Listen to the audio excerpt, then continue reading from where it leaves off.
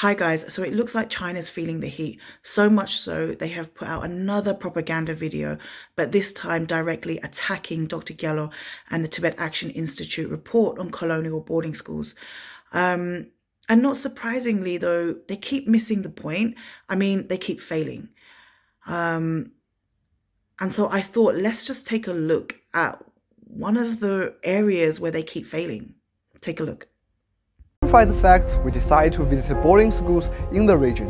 One of the key claims in Western media is that the students are required to abandon their Tibetan cultural traditions and are compelled to learn Mandarin at school.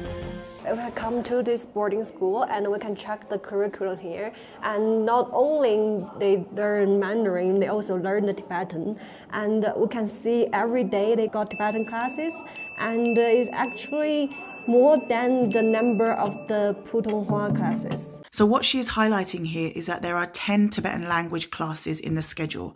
And what I can see is that there are 9 Chinese or Mandarin classes in the schedule.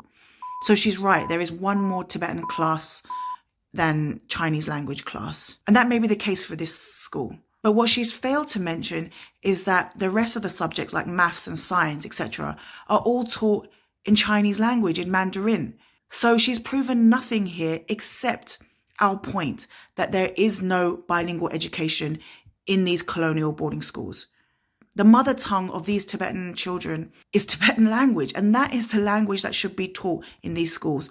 But the truth is, the vast majority of their lives are spent in these schools, and the vast majority of their education is taught in Mandarin, in Chinese, in a foreign language, in occupied Tibet.